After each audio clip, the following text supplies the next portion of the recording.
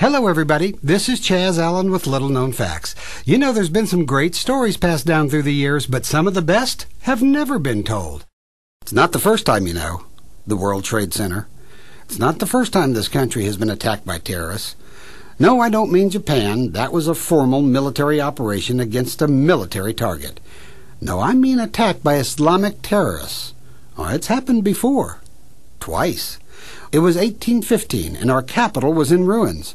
The White House and the Capitol building had been burned and sacked by the British. We knew, and unfortunately the rest of the world also knew, that we had been run hard and put up wet.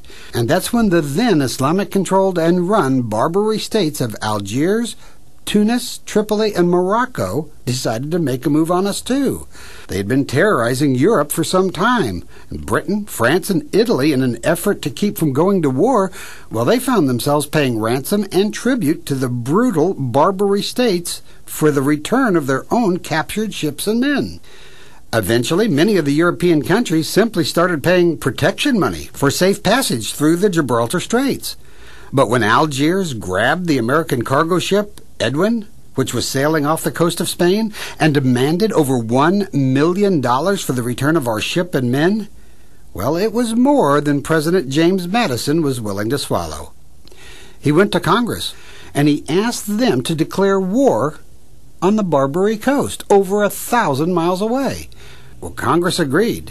Commanded by Stephen Decour, 10 U.S. warships headed to the Mediterranean with a simple, written mission goal: bring back the Edwin and our men.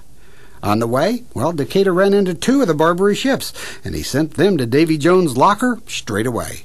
It's a little-known fact that within 48 hours of Captain Decatur and his ships arriving on the shore of Algiers, the Barbary's most powerful state, the American ship Edwin and its crew was released.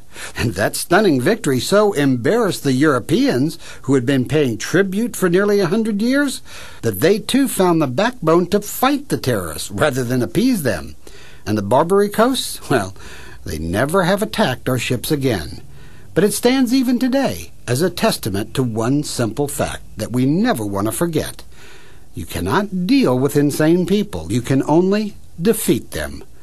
Well, that is, if you ever want to live in peace again.